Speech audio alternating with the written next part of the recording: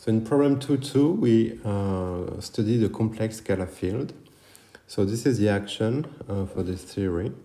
We have two independent degrees of freedom, which we can take as either the real and imaginary part of the field, or directly the field itself and its conjugate. And it's somehow easier to deal with that. I mean, the interpretation, the physics interpretation is easier to evaluate when we take phi and phi star. So that's what we do here. So the first thing we want to do is to compute the conjugate momenta associated to phi and phi star. So the one for phi I call pi, and it's simply the derivative of the Lagrangian density with respect to phi dot. So phi dot is the time derivative of phi.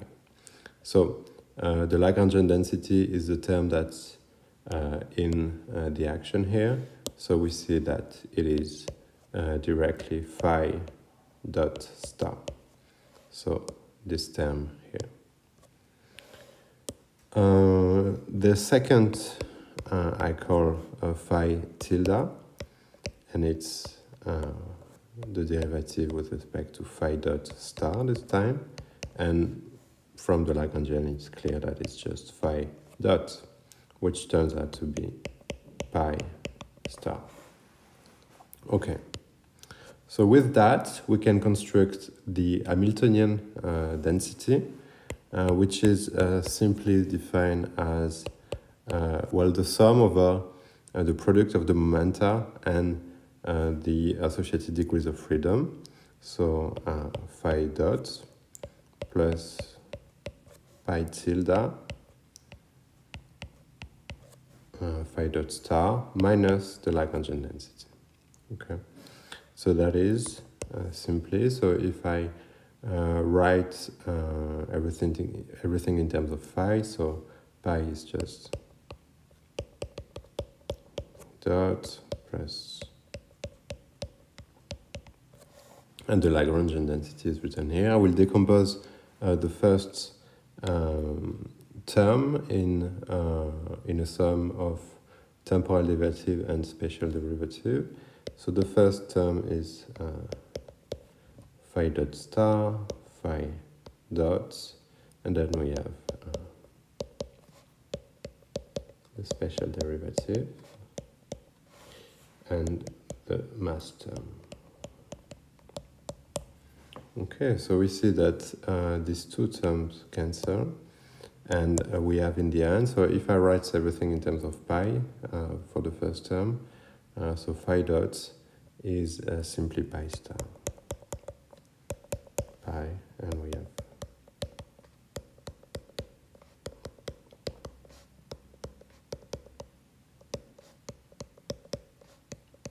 okay, so this is the Hamiltonian density for the scalar, the complex scalar field theory. Okay, so the next part of the exercise is to compute the equation of motion for phi. So the way that the problem suggests us that we do is to use the Heisenberg equation of motion. So let's just do that. So the Heisenberg equation of motion for phi of x dt is simply the commutator of phi of x with the Hamiltonian. Okay, so the Hamiltonian is just the special integral of the Hamiltonian density. So, okay, something important that I did not mention that I should do is to have the commutation relation between the conjugate momenta and the degrees of freedom. So there's actually only one that is non-trivial, and it involves, so I'll write it here. So it involves the field x with its associated conjugate momenta. So on y, that's also equal to the same, but for the other degree of freedom, so phi star and pi star in this case. and that's just x minus y. Okay, so all of these x and y are 4 vectors, so I don't write it, but it's implicitly assumed that it's a delta 4. Okay, so that's the quantization condition that are imposed on this field. So this is what we will use in order to evaluate this equation of motion. So the only term that will be non-zero in this commutation relation is the term in which we have pi, because phi and pi do not commute. Okay, so we see from the Hamiltonian density that only this term will lead to a non-trivial result.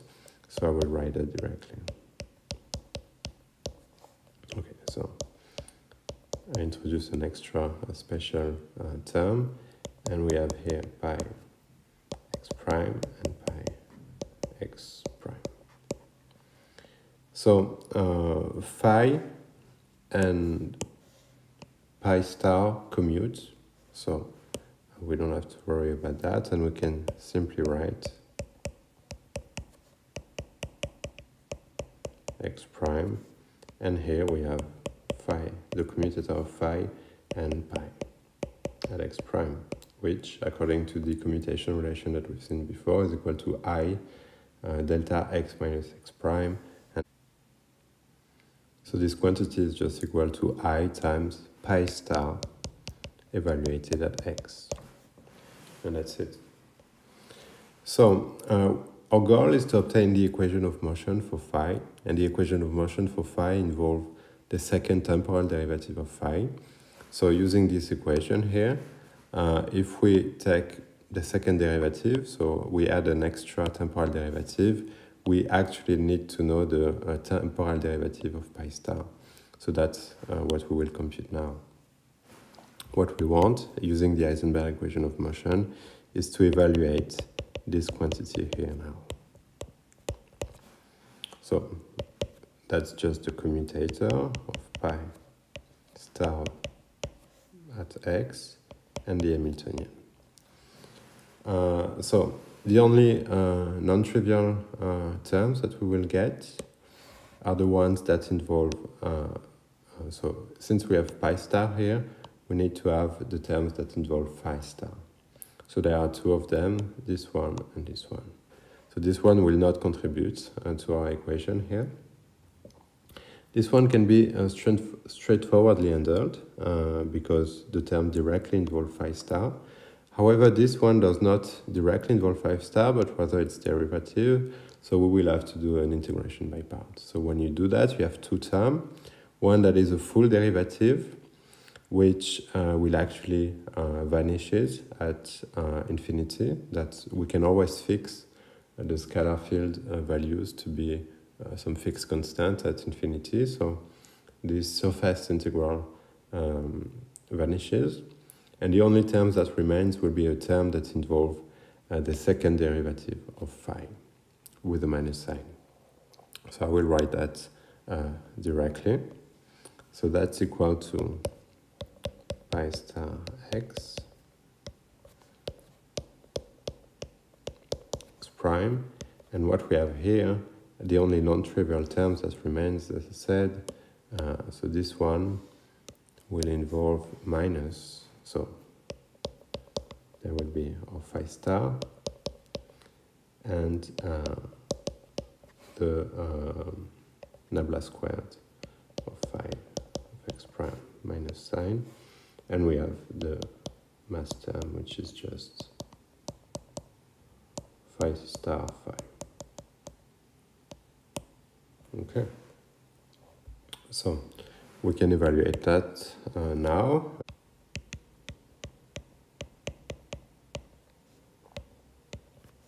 Okay. Sorry.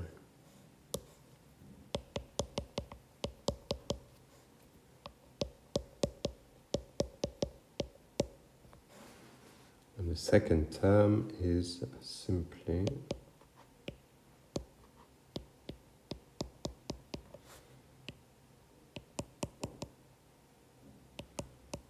So I don't have space to put the index, but it's quite clear, the coordinates. And that is simply, that's minus, so all these two commutations are minus I delta x minus x prime. So that is simply delta square, nabla squared, phi evaluated at x minus, so that's a I factor here, minus m squared phi evaluated at x. So now the equation of motion is simply